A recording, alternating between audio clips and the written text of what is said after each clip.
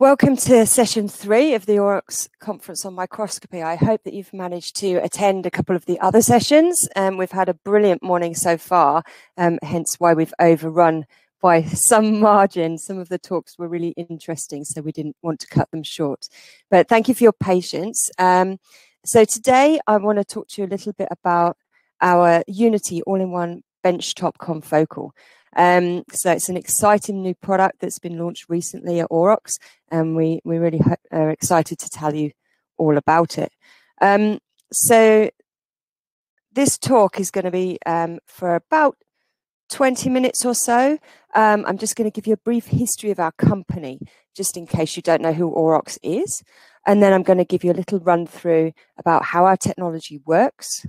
I'll give you an introduction to the Aurox Unity confocal and show you a few example data sets that we've collected over the last few months.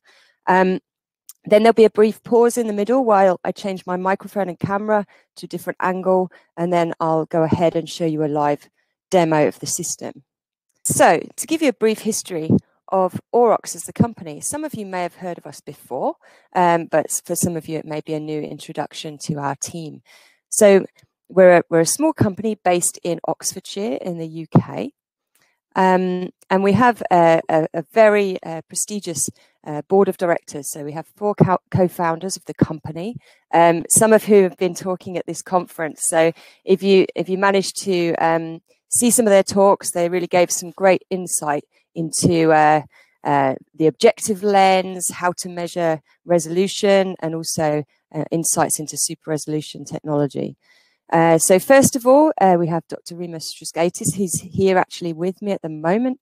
So for over 20 years, he was part of the Scanning Optical Microscopy Group at the Department of Engineering Science in Oxford University, where he developed a number of advanced optical microscopy techniques, pioneering the use of fiber optics, laser feedback, and structured illumination. And he's the head of our research and development department here at Aurox, and he's been developing and designing all of our laser-free confocal technology. We also have Tony Wilson, who's also on our board of directors and a co-founder. Tony is general editor of the Journal of Microscopy and a former president of the Royal Microscopical Society, and also past master of the Worshipful Company of Scientific Instrument Makers. He's won numerous awards and prizes over the years, and again was instrumental in the design of our instruments. We have Professor Martin Booth. Martin's a senior research fellow at the University of Oxford, based jointly at the Centre for Neural Circuits and Behaviour at the Department of Engineering Science. His research interests include development of new technology for microscopy and photonic engineering. He spoke a little bit earlier about some super resolution techniques. He also works on adaptive optics and helps us behind the scenes with the development of our technology and software. We also have Professor Mark Neal. He's a professor in photonics at Imperial College London, where his research is concentrated on a wide range of imaging and microscopy techniques, including fluorescence microscopy and their application across multiple disciplines. He was speaking earlier about how to measure resolution correctly on your confocal microscope and some of the considerations you might want to think about. Mark helps us, especially developing new technology. He's an expert in electronics and software design.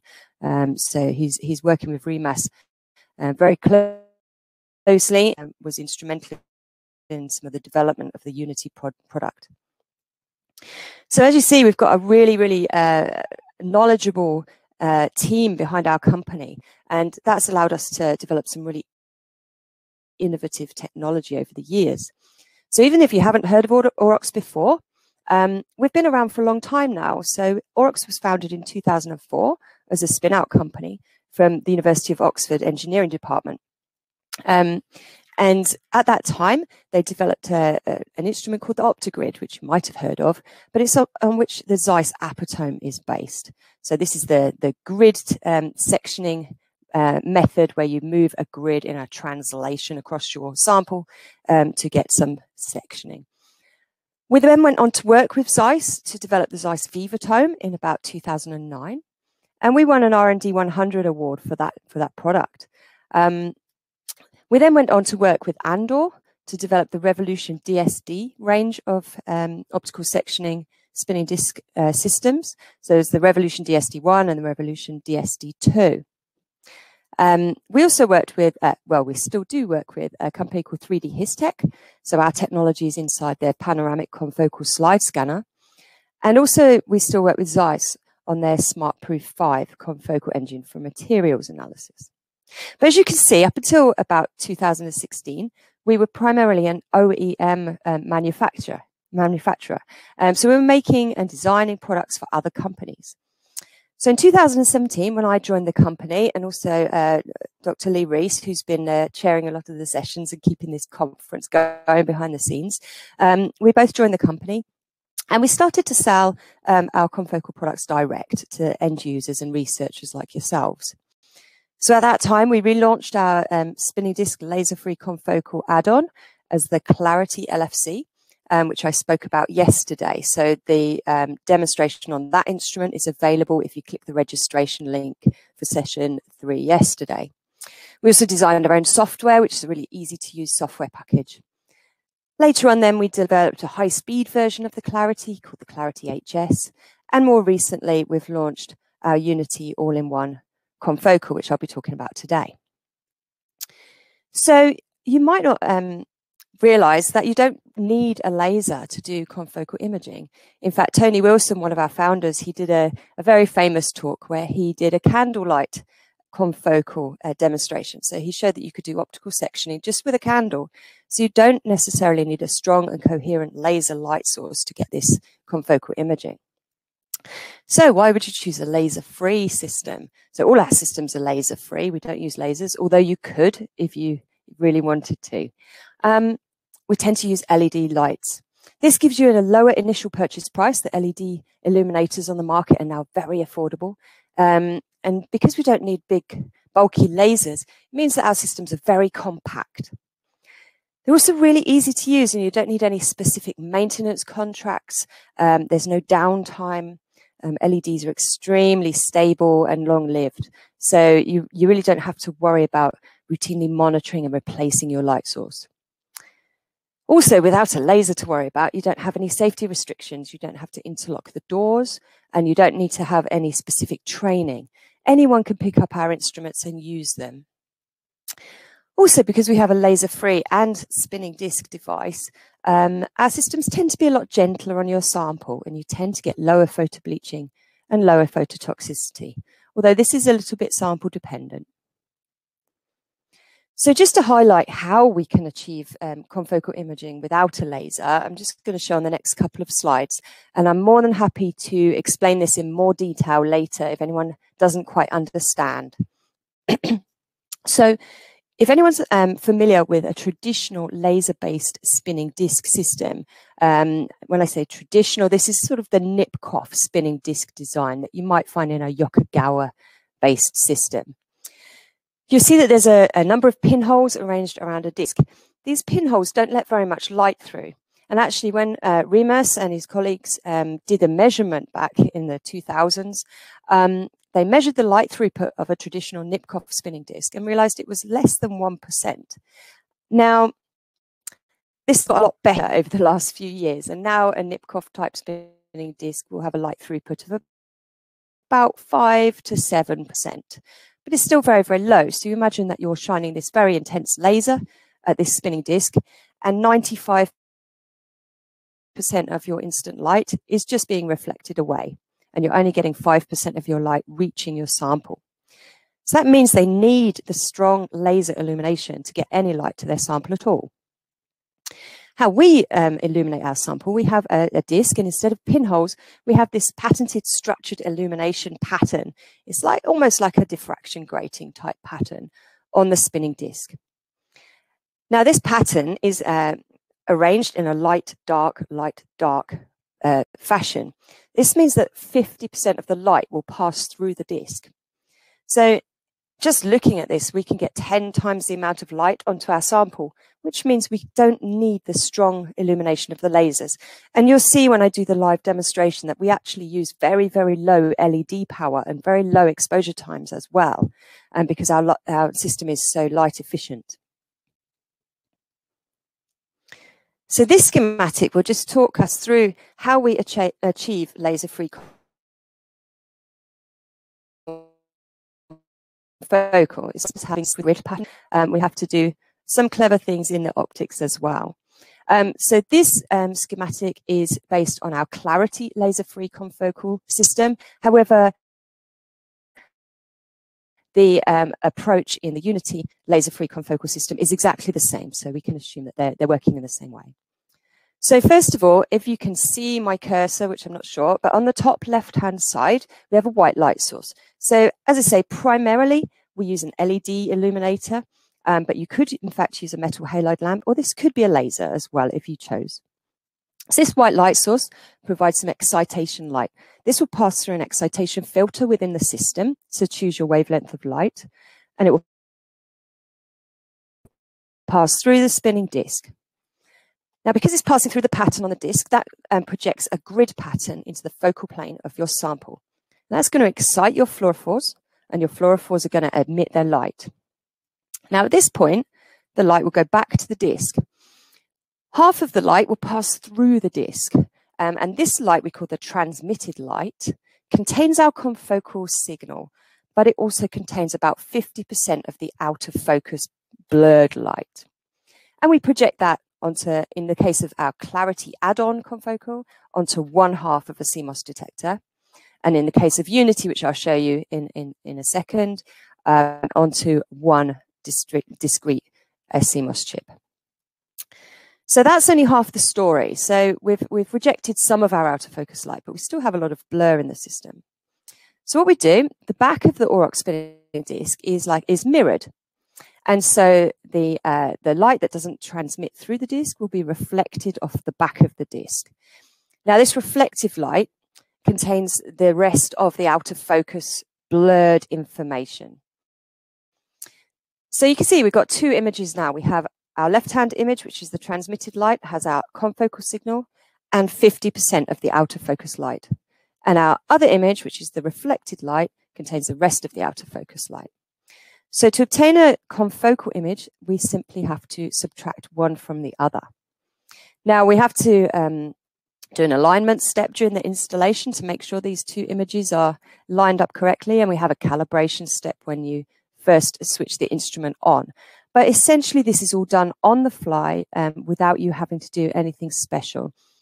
So it's essentially a live image. So now I just want to briefly introduce you to the product that we'll be talking about in a little while. So this is Unity, and there is a live cell imaging version called Unity Life. The only difference is that there is an incubator in the Unity Life version.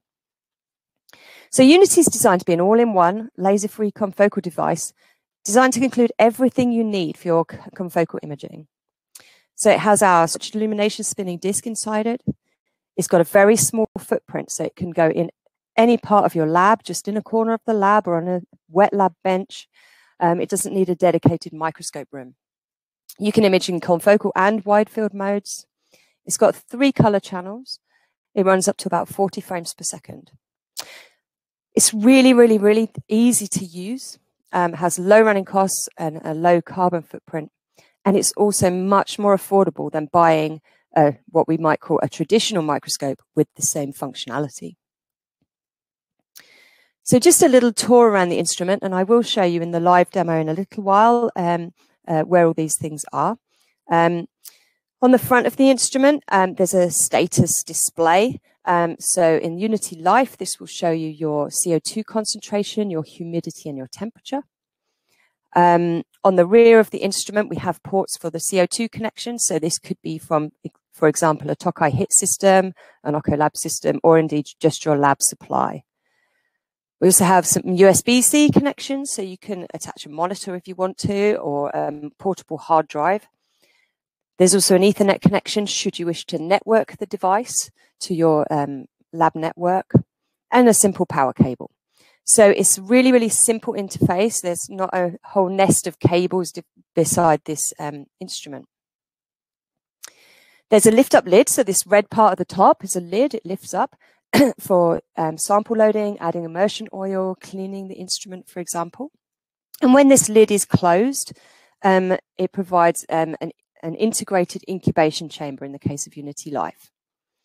You can see the red pads in this middle image. These are heater pads. There are heater pads below the sample and above the sample, so you're getting a really uniform temperature profile inside this incubator.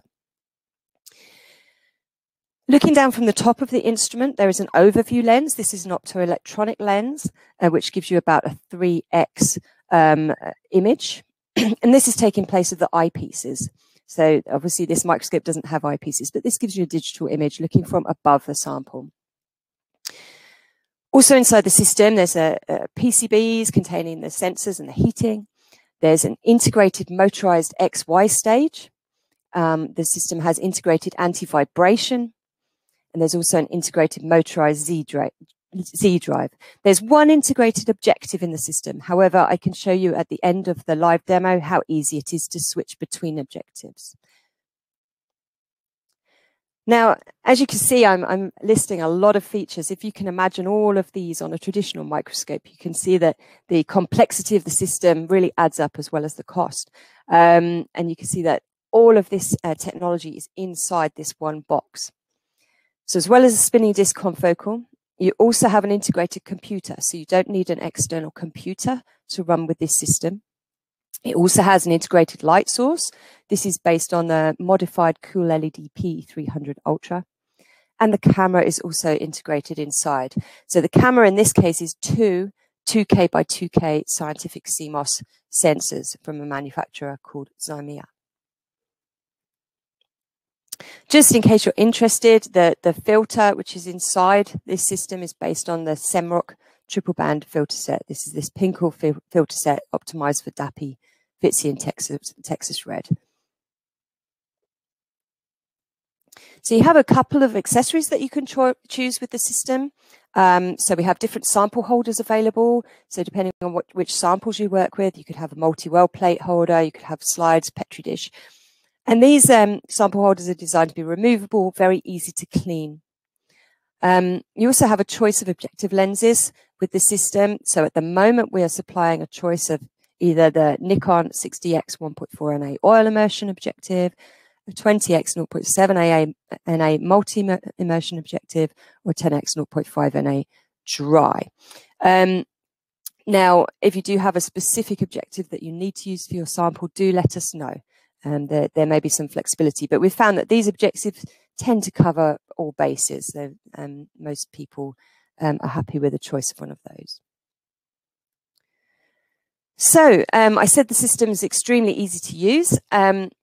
So if you attended the demo yesterday of our Clarity add-on confocal, you'll see that our software is extremely different to the confocal control software that you might have used before. It's not like Leica LAS or Zeiss Zen. Those software packages can be extremely complicated, and it can be very easy to set the wrong settings or lose your way. Our software is designed to be very, very intuitive and easy to use. Everything is color-coded. And in the case of Unity, it's all based on an iPad. So it's a touchscreen iPad, extremely easy to use. However, even though our software is very simple, it's also very powerful. So you can image from above your sample or below your sample. We have imaging modes and navigation modes. You could do your Z stacks, your tiling, your multi-position, your time-lapse, your multi-channel imaging, just the same as you would do with a traditional type of confocal. You can image in both confocal and wide field modes, just with a toggle in the software. And all our data is exported in a universal OMI-TIFF format. Excuse me. So you can read your data into any of your favorite post-processing packages. And we have a very simple data review and export mode in our software. And you can also do simple post-processing within our software, should you so wish. So just a very, very brief overview of the program structure, but I will show you in the live demo. So we have a number of different viewing modes. So we have one mode where you can choose your sample holder, your objective lens, also your exposure strategy. So do you want to minimize photo bleaching? Do you want to maximize speed? Then we have the overview, which looks at your sample from the top. So this helps you to find your region of interest, set up tile scans, for example. You have your imaging mode, where you set up multiple regions of interest, your Z stacks, and things like that. And then we have a protocols mode, which helps you to set up more complicated things like multiple regions of interest and time-lapse settings. But again, I'll show you that when we connect live. So just to give you a couple of examples of what's possible with the laser-free confocal technology, I hope that you've had time to dip into some of the talks over the last couple of days where people have used, mainly up until now, the Clarity add-on system for various applications. But just to show that you can use the system for anything from subcellular resolution right up to very large tissue tile scans.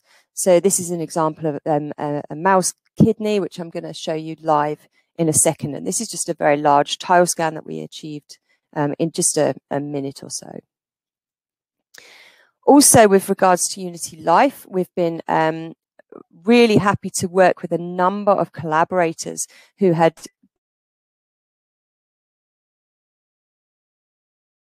I know these videos won't show very, very well on your screens, but just to say, we've done some collaborations with Nina Modero and Michael Turla at Imperial College London.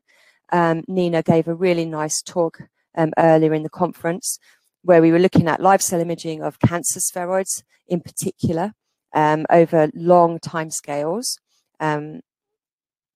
Also, of great help to us were Edwin and Ricardo from Imperial College London.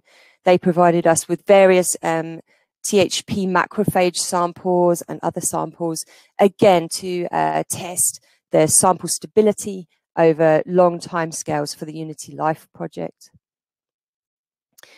And more recently, we've been working with Kirti Prakash and Stephanie Ray, and also Mike Shaw and the National Physics Laboratory. And we've just started this project, so we're hoping to work with them in more detail over the coming months mainly on live cell imaging.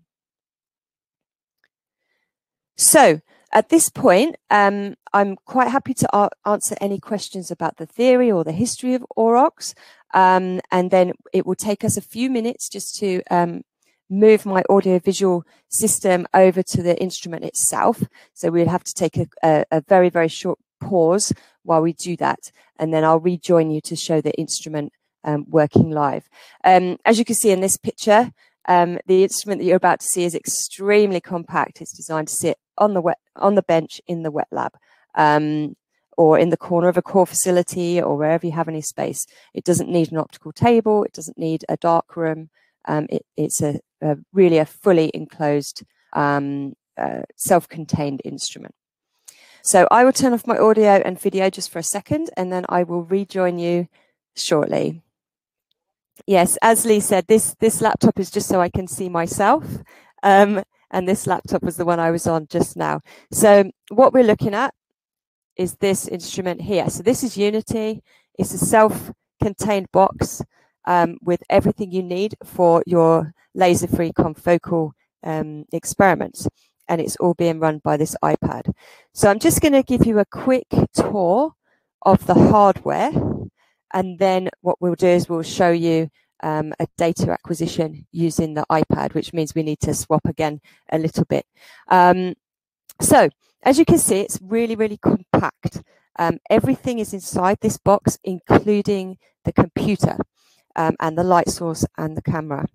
As you can see, we've got our nice lid. So when this is closed, this acts as a self-enclosed incubator and also excludes light from your experiment. So you don't need a dedicated darkroom.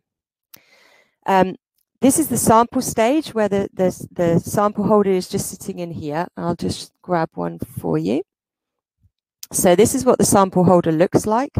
So we have one for 2 slides. We have one for a multi-well plate. And you'll see on this sample holder that we have a number of magnets. So these magnets are helping to locate the sample holder into the microscope stage.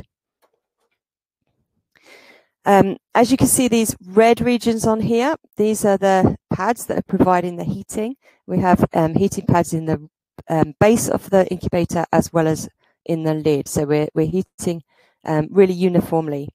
And this part here is really important. So this is a glass plate that the sample holder is resting on. So this is providing us with mechanical stability as well as thermal stability. So the sample is always resting on here and being moved around a little bit like a hockey puck. This is really important. You'll know on traditional microscope stages, they work more as a cantilever. And so over time, you can get drift. So you have to really worry about your autofocus. You have to worry about your sample drifting over time. Whereas in the case of Unity, it's always resting on this plate, so it shouldn't move. So if you're doing long time-lapse experiments, for example, then you'll find that your sample is very stable. Above here is the optoelectronic lens that's looking from above your sample. So this is taking place of the eyepieces, and this gives you that 3 times approximately view of your sample, and we'll see that when we go onto the iPad. Underneath we have the objective lens. So at the moment we have a 60x 1.4 NA oil immersion objective inserted in the system, and I'll show you right at the end, if you're interested, how easy it is to add and remove the objective. On the front there's a status window that's at the moment telling us our CO2 humidity and temperature. So we don't have any CO2 connected, so it's a really low number at the moment, and it's just really reading the temperature of the laboratory, which is quite hot today, surprisingly. As I mentioned in the talk, inside this box we have integrated computer, we have the motorized Z, we have the light source, we have the spinning disc, we have everything you need. You have the filter set, so you don't need any peripheral accessories apart from this one box. And on the rear, you have, as I say, the network cable, power cable, and the USB cables, as well as your CO2 connections. So if anyone has any questions about the hardware in general, then let me know. And if there are no questions, then we'll move on to showing you how the system works on the iPad. Okay, so this is the Unity control software. So that's the one that's running on this iPad connected to this instrument. So what we have here is the navigation screen. So in the navigation screen, we can choose our sample holder, and hopefully you'll be able to see my gestures as I touch the iPad screen. So I've put 2 fingers on the screen, and I'm just going to swipe across, and it's going to get me to a different sample holder. Oh, there we go. Sorry, I was too slow. So here's the multi-well plate. Here's the Petri dish holder. So if anyone can't see my fingers touching the screen, then do let me know. In this view as well, we have what we call exposure strategy on the right-hand side. So here, if I click on these different settings, we can choose the way that our exposure time and intensity changes as we increase the toggles that I'll show you later in the software. We're just going to go for imaging as fast as we can. But if you had a sample, for example, that bleached very quickly, then we have a mode that will treat the illuminator in a slightly different way to stop your sample bleaching or exhibiting phototoxicity. At the bottom as well, we can choose which objective we have installed in the system just by one click. Okay, so at the moment we have the 60x 1.4 NA oil installed in the system. So that's the navigation mode, not very interesting. Now if I swipe up, we start seeing our sample. So as I say, this is a mouse kidney sample. I showed it in the presentation. So this is the overview looking from above our sample. So as you can see, we have a 4mm by 4mm field of view here. So it's really easy for me to just touch the screen, drag across, and I can navigate around my sample extremely easily to find my field of view that I want. So what I'm going to do is I'm just going to drag. You can see in the middle there's a small square like a target. And this is the field of view of the objective lens that's looking from below. So I'm just going to drag my sample so that we have one of these nice glomeruli within the field of view of the objective lens. Now in this view, we can also use the Z control on the left here to focus our sample. we can also turn on and off channels. So on the right hand side, we have our channel control. We can look at one channel at a time, for example. Or we could, in fact, if we needed to, we could change the exposure time and the lamp intensity. So let me just turn those channels back on. And what I'm going to do just here, I'm going to enter a file name for this sample. So I'm just going to call it kidney.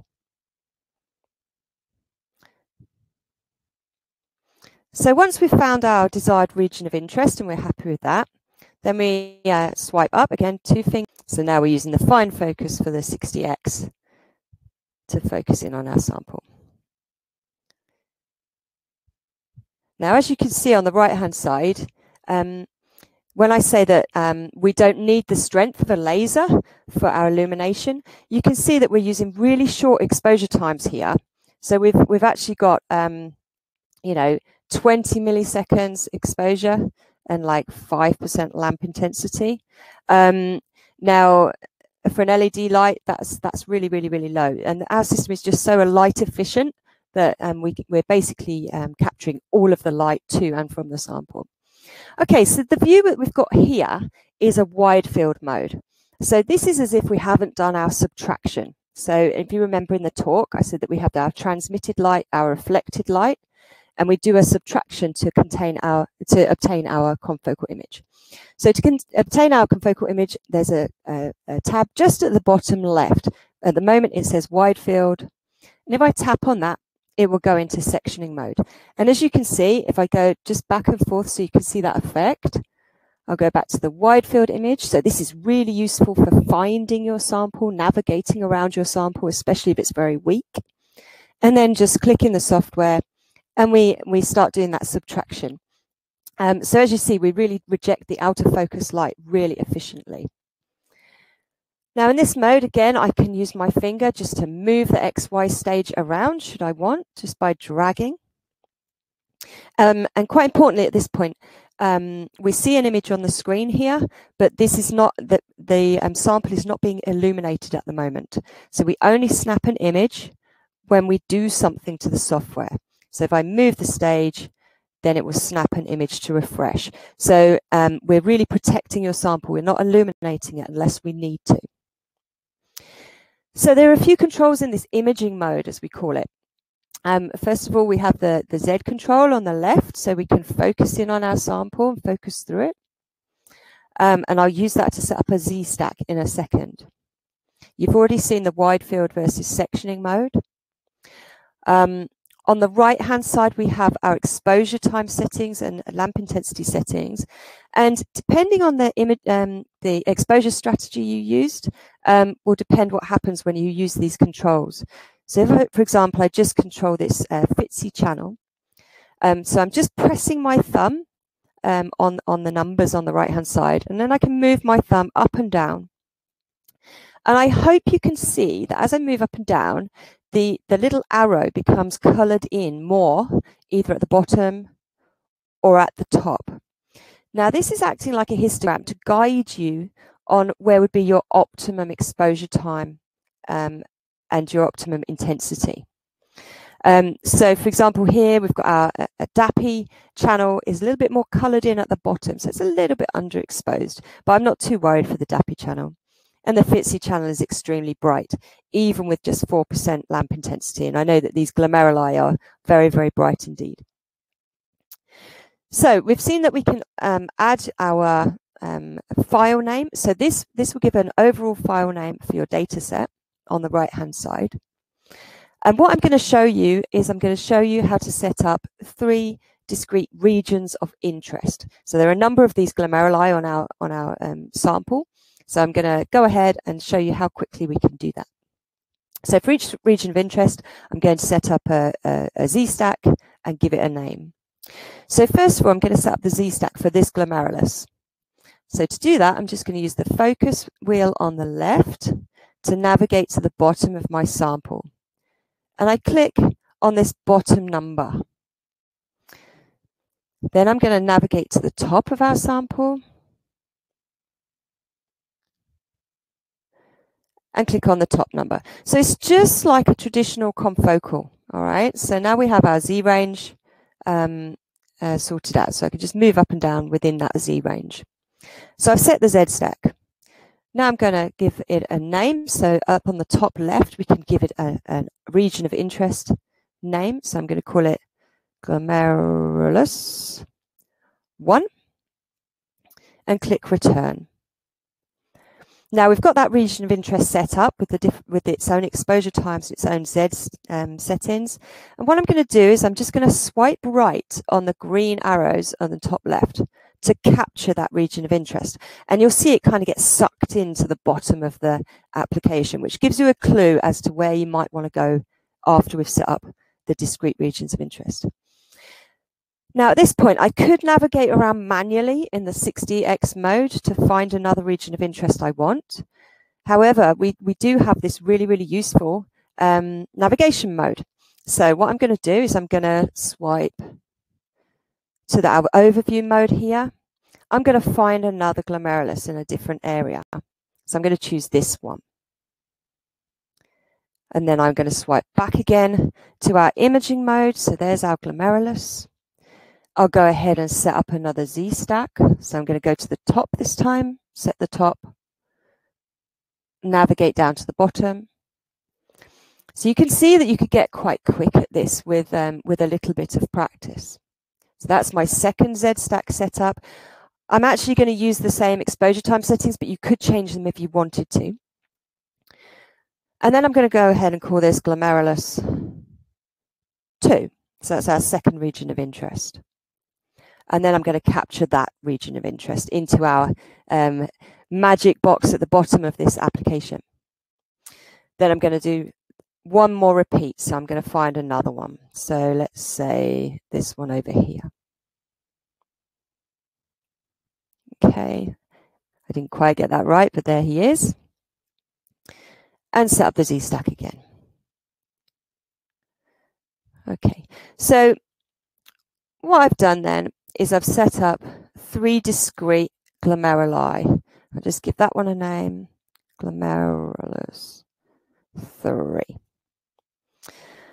All right, and then capture that region of interest. So I've got 3 regions of interest. Well, where did they go? They went down to the bottom of this application if you saw them disappear.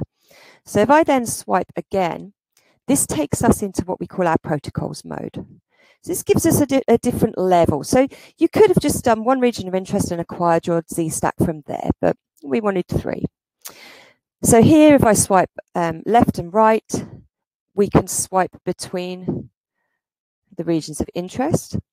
And at this point, if I realize that I've made a mistake, or if my sample had drifted, or perhaps the cell isn't as good as we thought, I can always delete, rename a region of interest. We can edit them here. We can also change the Z stack. We could change anything before you click acquire. Okay, so you have full control here. If you wanted to, at this point, you can set up a time lapse. So if we go to the top left and click here, then we have our time lapse settings. So we can set duration, for example, and we can set time interval. Okay. I'm not going to do that right now, but those controls are up there should you want them. So for this exercise, we've set 3 regions of interest, which we can see here. And now I'm going to acquire the data. So you can see the speed at which the system will acquire. So to do that, there are 2 arrows on the right-hand side. And I'm just going to swipe left on that, and it's going to acquire the data. So as you can see, it's really, really, really fast. So it's acquiring 3 color confocal Z stacks in just a few seconds per region of interest. So it's doing 60 slices, and it's doing a step size of 0.3 microns, which is around Nyquist sampling for this objective lens.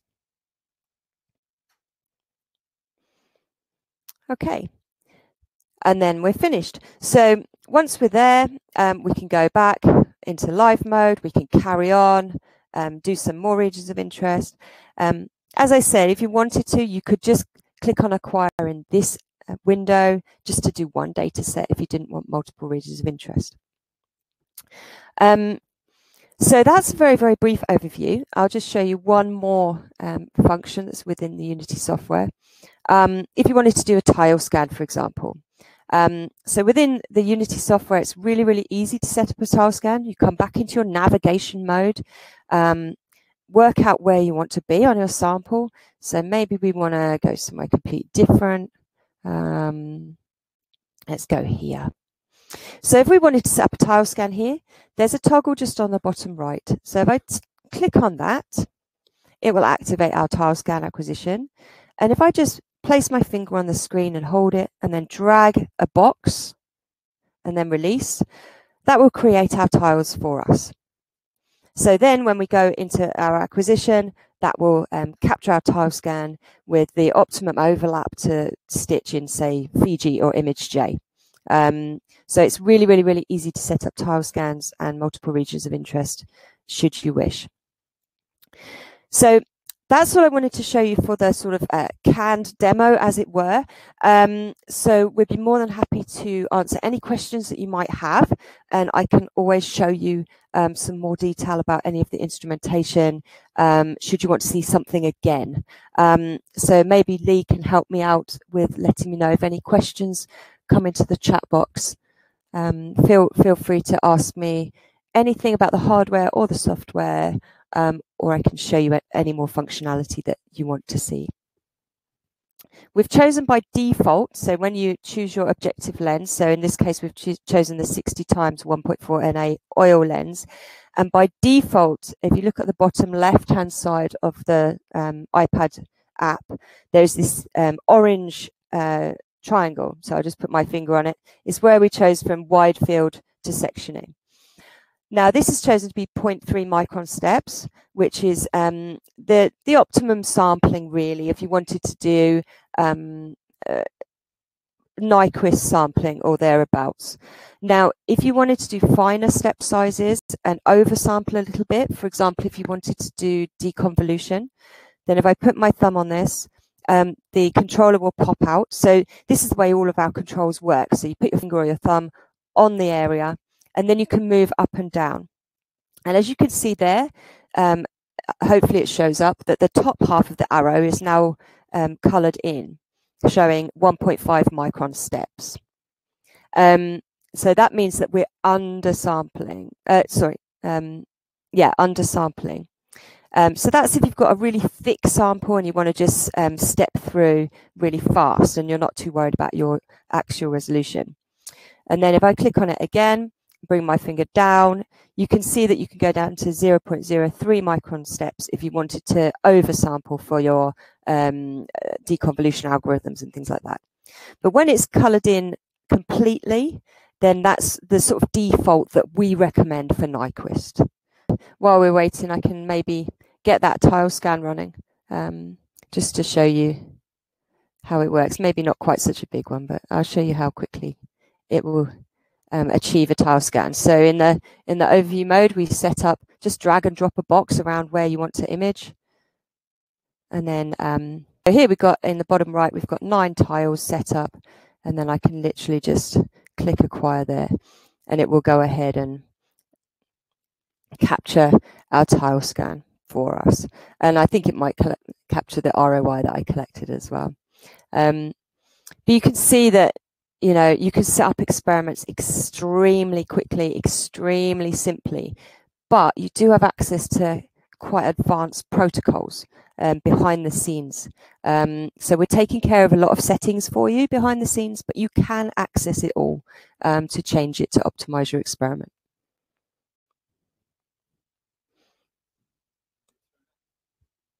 Have I?